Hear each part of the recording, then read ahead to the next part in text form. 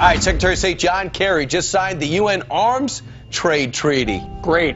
It, if you don't know about it, is designed to regulate the international weapons trade, but some are worried it could actually take away some of our Second Amendment rights right here in the U.S. And a treaty cannot trump an express guarantee in the Constitution. Until we get that world government we're all expecting. But you know something, Brian? The people that are behind this treaty want that world government, and in their minds, this is a step toward it. You mean controlling ammo, controlling the amount that's available, eventually controlling the market? Eventually controlling all of us. Sure. Yes. World government. That's the value set of John Kerry, Barack Obama, and their allies in Europe who pushed this treaty.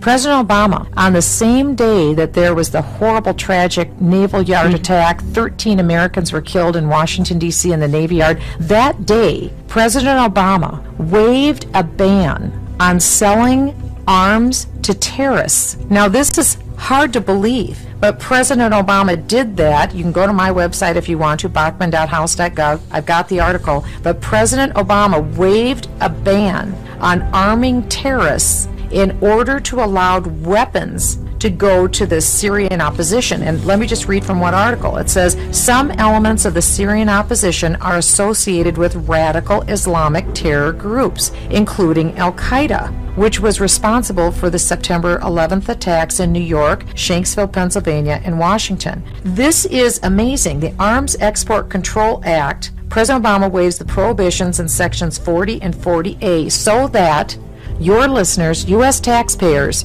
are now paying to give arms to terrorists, including Al-Qaeda. Now, this didn't get much notice in the press because it happened the same day as those 13 attackers. It happened the same week as 137 or more were killed in Nairobi, Kenya, in that terrible mall shooting. The same week as over 100 Christians were killed in a church in Peshawar in Pakistan. We had a week of bloodshed, including Iraq, including Afghanistan, including Iran. There was a lot of bloodshed that was going on. So people didn't hear about this.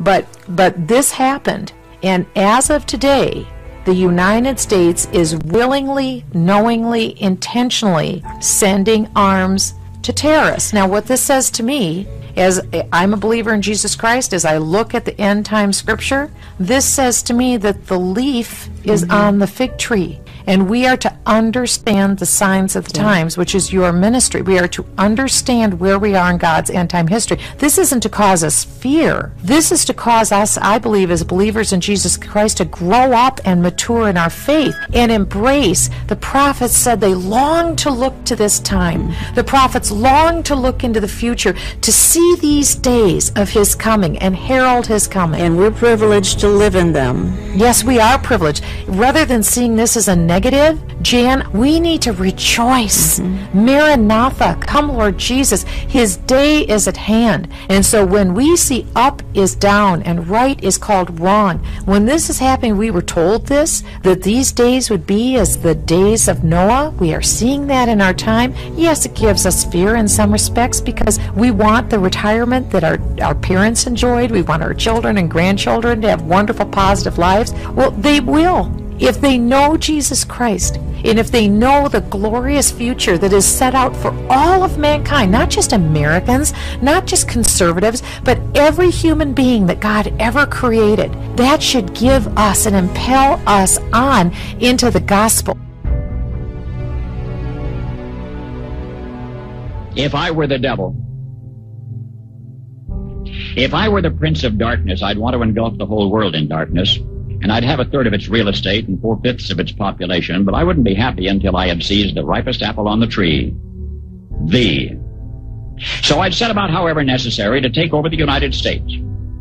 I'd subvert the churches first. I'd begin with a campaign of whispers. With the wisdom of a serpent, I would whisper to you as I whispered to Eve, do as you please. To the young, I would whisper that the Bible is a myth.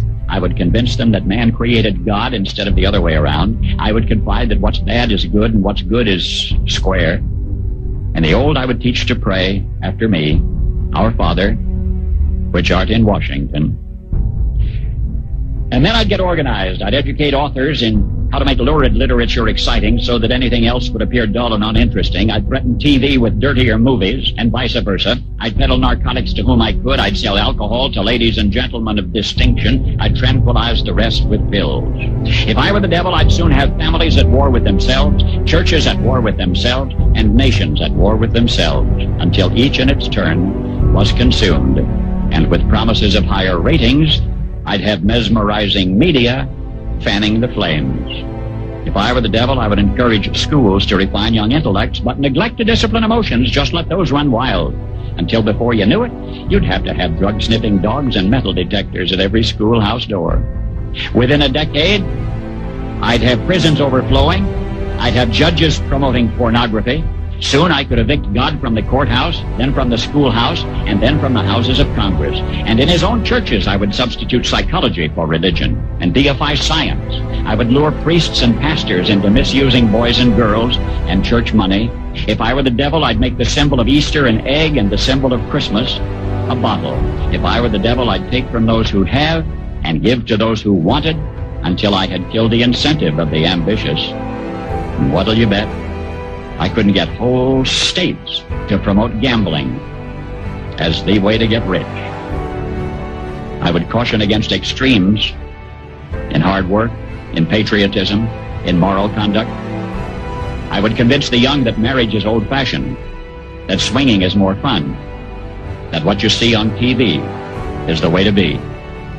And thus I could undress you in public, and I could lure you into bed with diseases for which there is no cure.